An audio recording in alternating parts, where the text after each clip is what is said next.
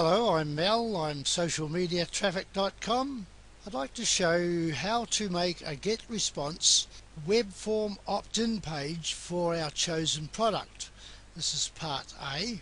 We'll go to our GetResponse and we'll create a new campaign.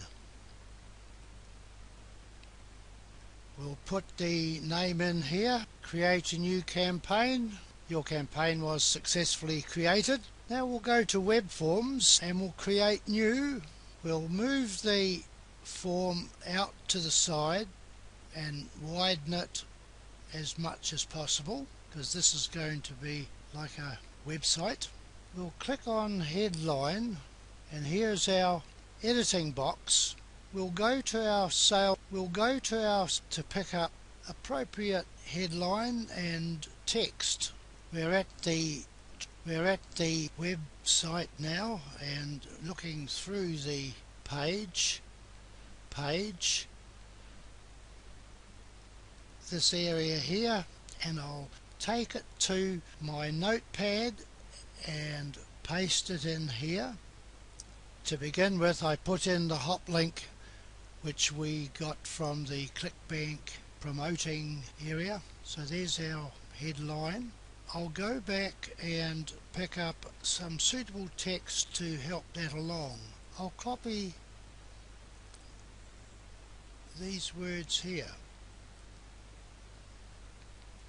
and put them in my notepad. We'll need those later. For later on, I'll just take the URLs of these images. Now I copy image location and put that in my notepad. I'll go through and find another image which might be useful. I'll click on this one, copy image location and put that in my notepad also. Before we go, we will copy our main headline and return to web forms. We will delete that, paste our own headline, highlight it, make it bold, color it red. I like the Verdana font and I like 624 point. I will edit the appearance.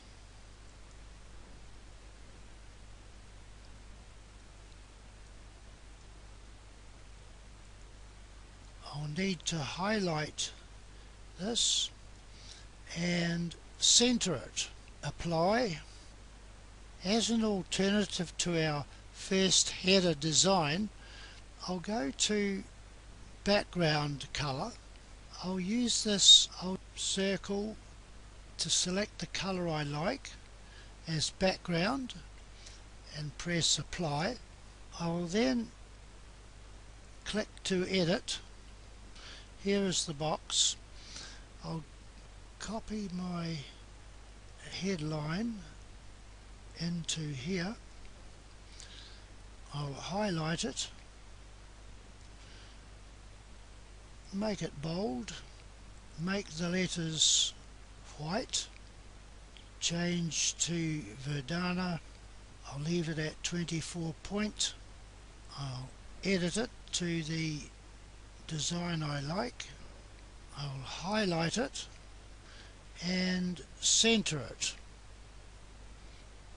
I'll design we selected the first time. This is an alternative and I was showing how to operate the various icons. We will move these to a different position by using these icons up here. I like that better. I'll remove these by clicking privacy and I'll click add text and return to our notepad and copy our extra text, paste it in here. I'll highlight all this text, I'll make it bold, I will colour it black. I'll change it to Verdana, and font size 14. I will just alter this position here. I will highlight it all.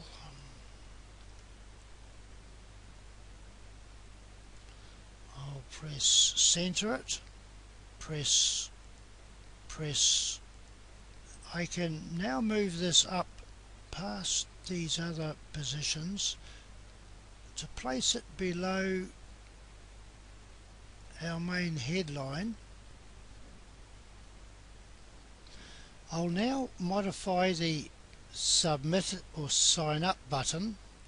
Here is our place to delete the existing word.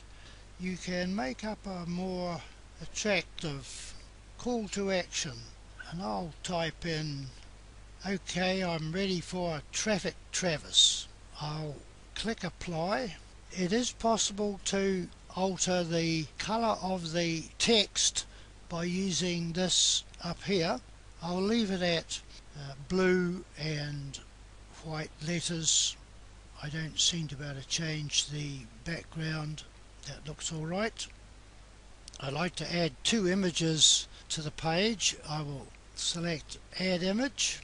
Here is the box here. I'll delete that URL and go to my notepad and select the image which was at the bottom of the sales page. So paste that URL, put it on the left side, there it is, and apply. I'll add a second image, check add image, and go to my notepad. I'll select the image of the Travis logo. I'll remove this URL and go to my notepad. I will paste the URL of the second image here. I'll leave it at center and apply. There it is. Here is the website we have created so far, and that will be sufficient for part A. We'll continue in the next video to show how to connect this web form up with GetResponse's name and email capturing facility, which has to be filled in so that the website download is accessed after the details are entered and the call to action button is pressed. In my next video I'll show how to connect the opt-in page to GetResponse for name and email collection. In the meantime, for your free guide to social media traffic, you may go to my website imsocialmediatraffic.com. Thanks for watching.